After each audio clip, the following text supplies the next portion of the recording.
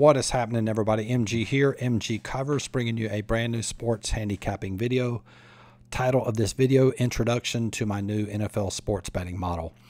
This video will be a little bit different. I don't really have a script or an outline. I just want to talk about the model itself and give you some really solid tips on how to create a, quote, plug-and-play model. Other people in the industry call it a bottom-up method.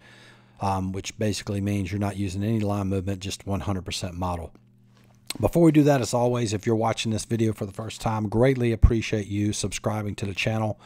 There's a ton of content. I'm different than most handicappers. I focus more on the educational part. I also offer a service as well where you can learn the business.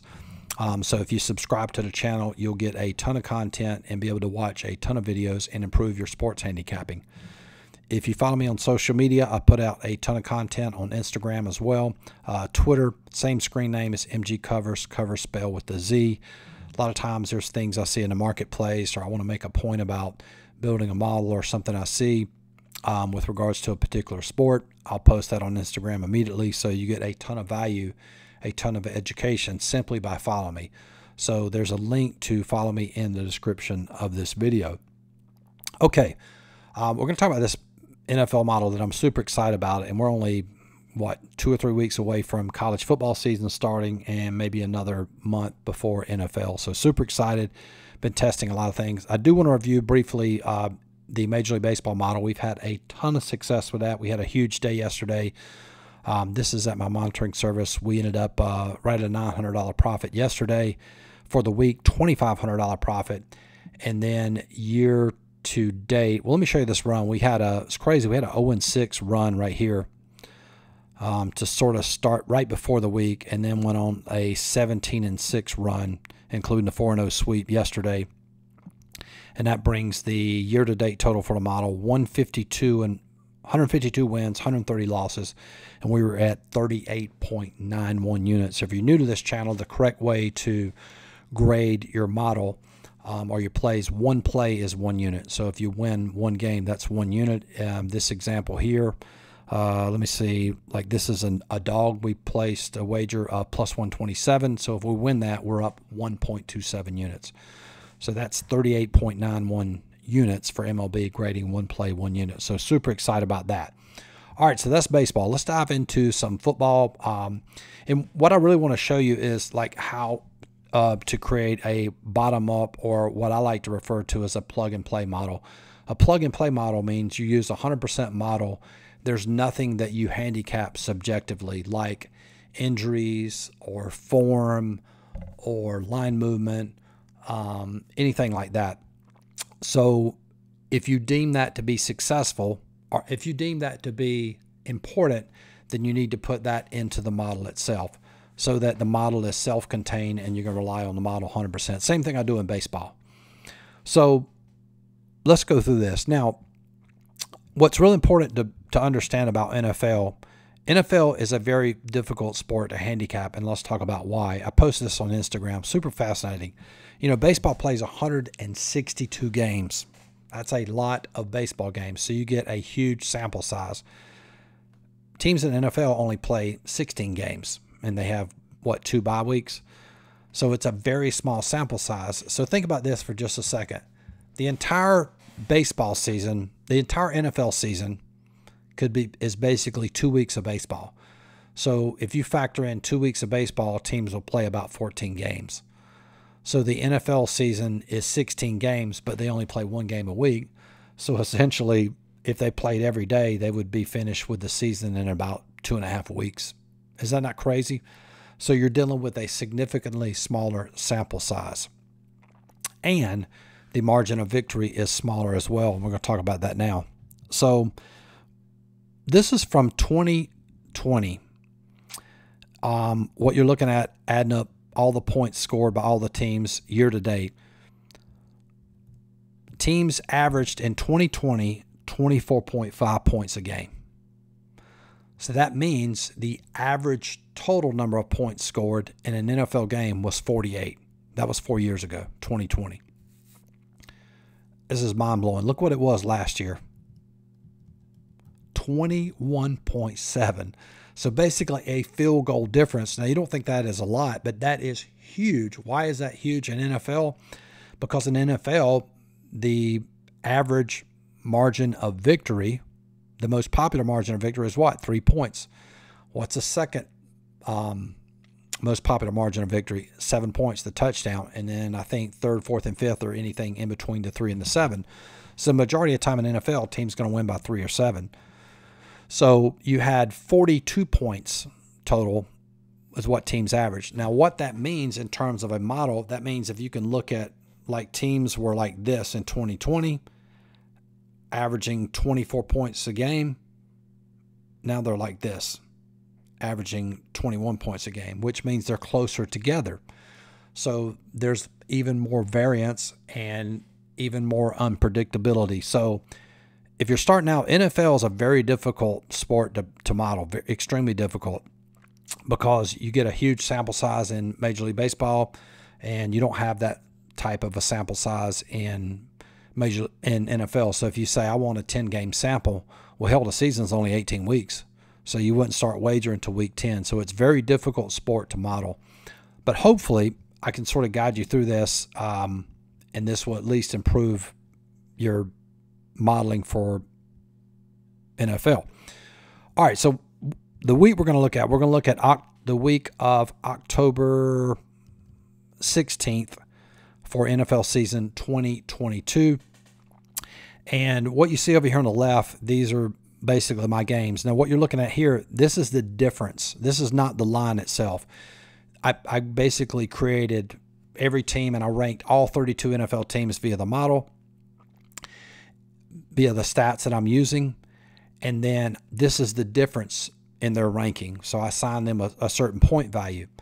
So, for example, Denver is 9 points better than the Chargers.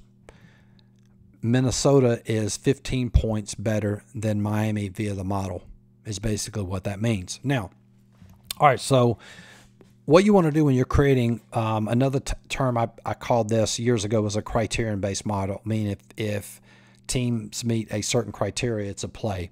Again, the marketplace will call this a bottom-up method. I like to call it a plug-and-play model. So what you have to do is you have to eliminate all the subjectivity. So we have to have, for this particular model, there's 4 rules, and we'll go through this. So the first time I created this, looking through this, so what we want to do is we want to look at our line and look at the book's line.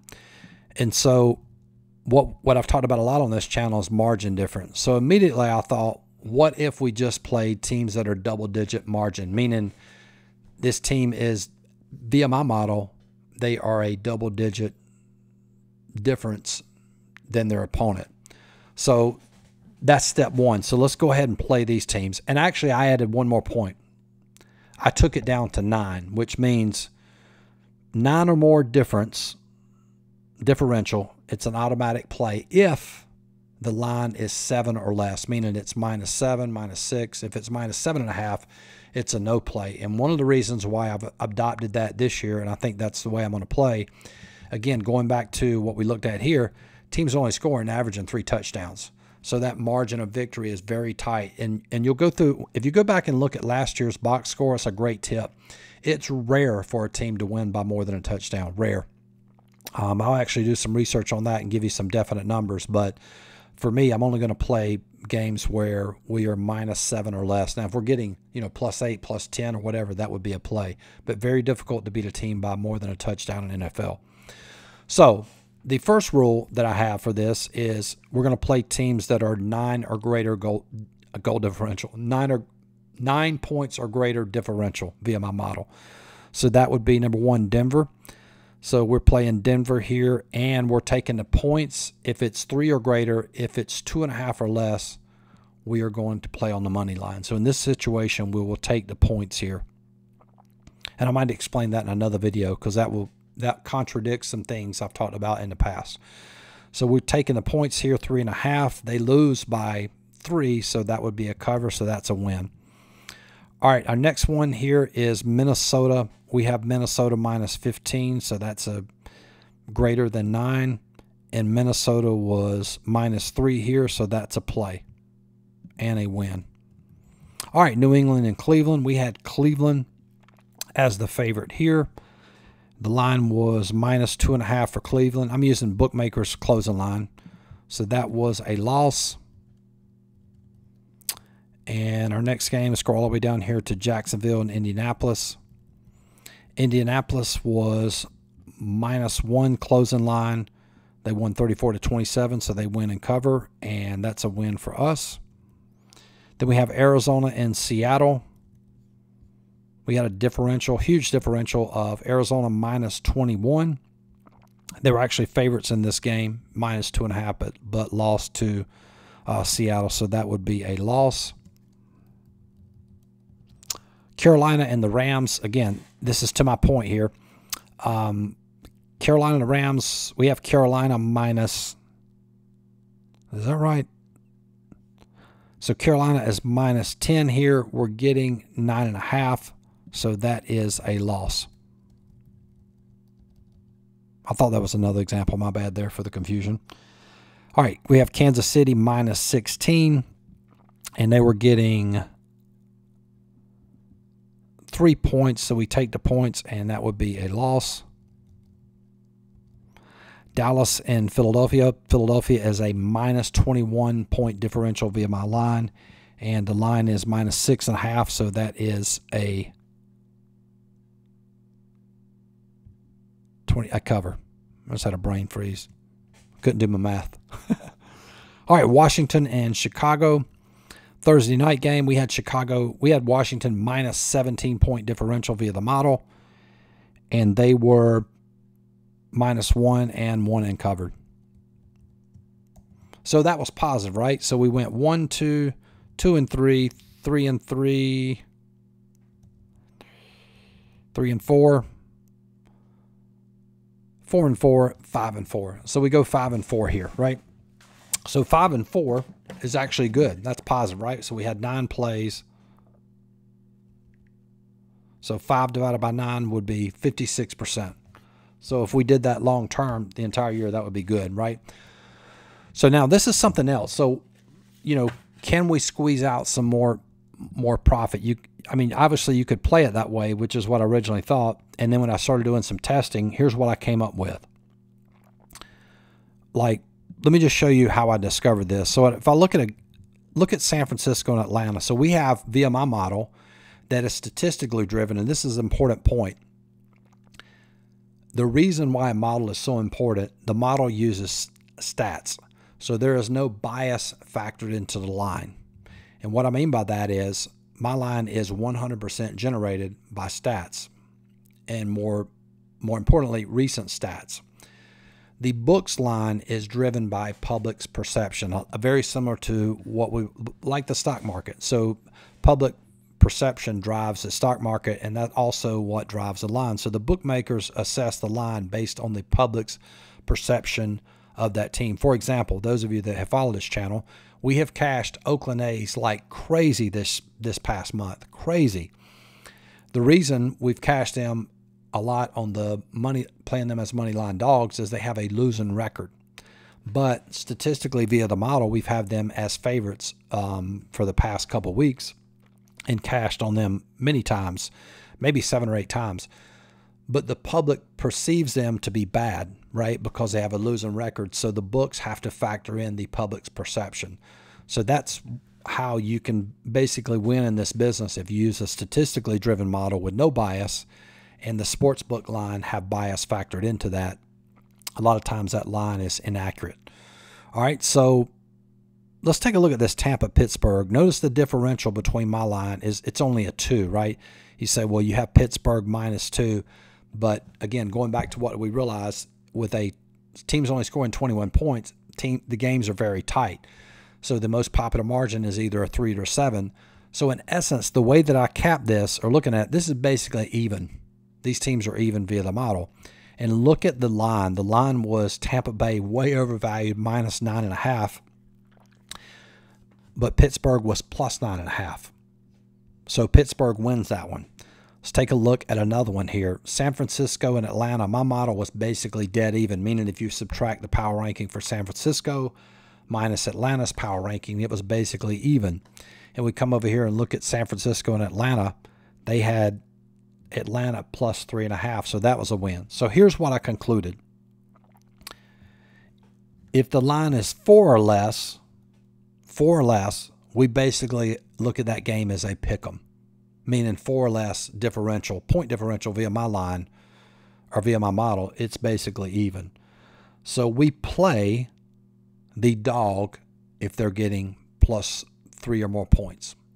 So again, so real quickly, because we view that so that differential is so small, and I've talked about margin of error, meaning we look at those teams as even if the differential via my line is 4 or less. And then so we're going to play the dog if we're getting 3. How do I come up with 3? That's basically a field goal, right? So we'll go through and do that now. So right here we add in that rule. So this is a pick 'em. So that means Atlanta is getting 3 or more here, so we take the points here, and Atlanta is a win. Tampa, Pittsburgh. Pittsburgh is getting 9.5 points. That differential is via my line is 4 or less, so we look at that game as even. We're getting more than 3 or more, so that's a play, and Pittsburgh wins. Let's go down here to the Jets and Green Bay. So again, that's dead on the number. Jets and Green Bay, we view that game as even. Let's take a look. They had Green Bay minus 7.5, and Jets were getting plus 7.5. So that would be a play via the model for the Jets at plus 7.5. And that's it. So that increased. So we got it. So we picked up 3 extra wins that way. So how cool is that, right? And that makes sense, right? So when the games start, again, just remember that the most popular margin of victory is 3, and after that is 7. So if we're assessing via my model and the model's good as these teams being even, that means it's what I call basically a 50-50 game. What a 50-50 game is, both teams have an equal opportunity to win. So if we're getting 3 or more points, we have edge there, right? Now the other rule that I added in,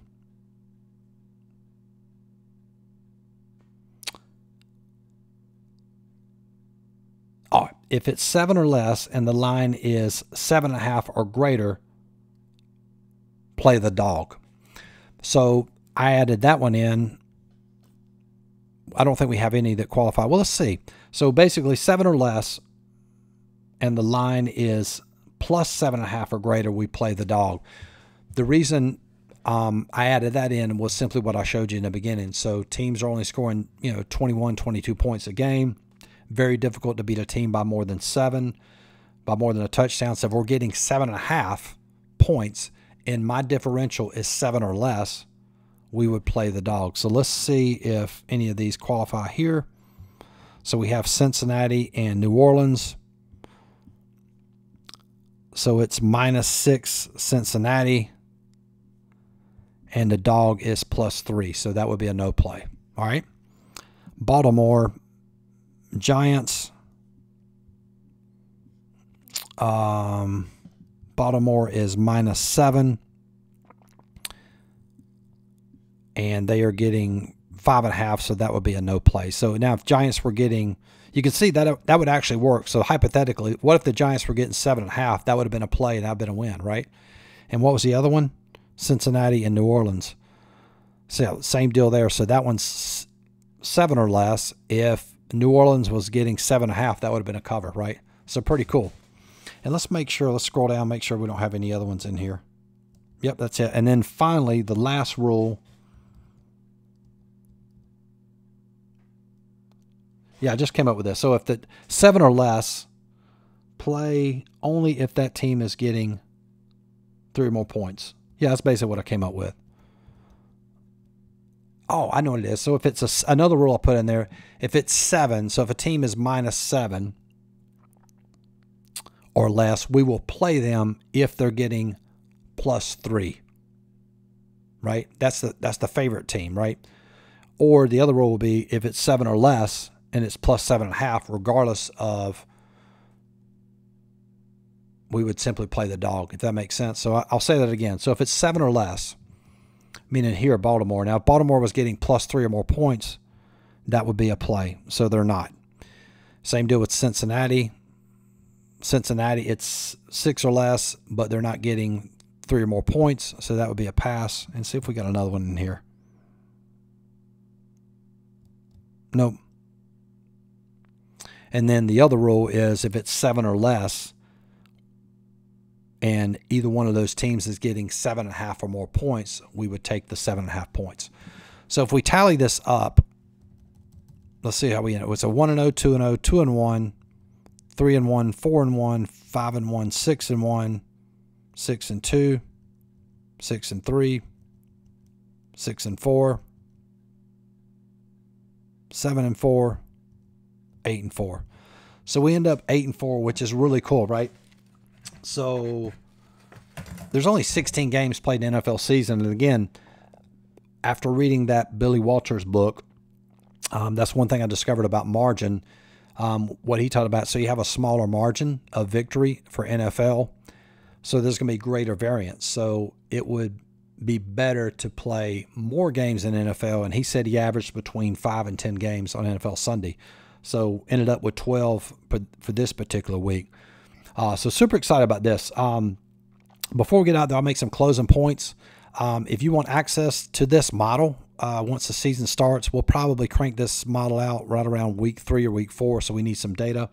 You can get access to it for $50 a month. Very inexpensive. You also get access to all the Major League Baseball lines that I send out every day. In addition to that, you get access to over 150 coaching videos on the website, coaching videos that are not on the YouTube channel, specifically for coaching clients. And if you want access to everything I mentioned, in addition to all my plays via the models, that's $100 a month. The best value, instead of paying $100 each month, you can save about $600, pay for the entire year, $499, pay that one time, you get access to everything on the website for $500 for an entire year, which is a really good deal. There's a link to join in the description box. So some closing points with this for NFL, you need volume. I think you want to have volume. And if you're going to have play a team and you have points to cover, you need to make sure that margin is significant. Like for me, the way I did my model, if the point differential was 10 or greater, it was automatic play if the line is 7 or less, because it's very difficult to beat a team by more than 7. Why? Because they're not scoring as many points. And I think that trend's going to stay the same. I watched that first preseason game, and it looks like they're going to be 0 kickoff returns for a touchdown. 0. And then also, too, considering teams are already shrunk and the best team to worst team is a lot tighter now, the NFL, than it ever has been.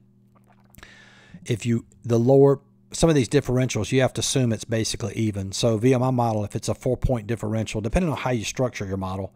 So I mean, like, let me give it to you in layman's terms. So the 20th best team via your model is basically even with the 26th best team. So if you're ranking all of your teams via your stat model, the 20th team is probably this even with the 26th best team. Does that make sense? Same deal if the second best team via your model is playing the 6th best team, it's basically even is a way to think about it.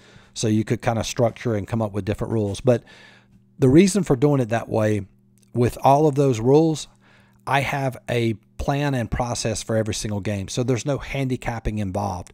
So a lot of times in the past, the way I originally started handicapping, I would have the objective side, which is the model. Then I would have the subjective side, line movement, injuries, etc.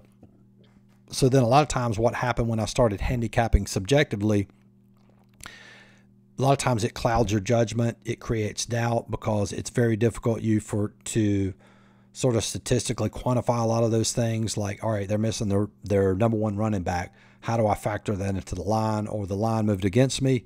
And then what ends up happening, if you have too many subjective things going through your head, you get stuck on a game. That's why I prefer, and I've sort of adopted this philosophy of just creating as many plug and play models as I can and having a real strict criteria, so it eliminates all that. So now I can look at a model. When I begin to back test other weeks with this model, it's very simple to handicap. And then I may notice when I start back testing this, I back tested this for several weeks and it was profitable, but I'll do a full 2023 back test for the entire season as well as 2022. I may end up tweaking the criteria a little bit more depending on, what would help me profit. So anyway, I know this video was long, but I did it that way for a reason, to sort of teach you and show you how I structure a plug and play model. Hope you like it. Like this video, subscribe to the channel. Talk to you guys soon. Peace.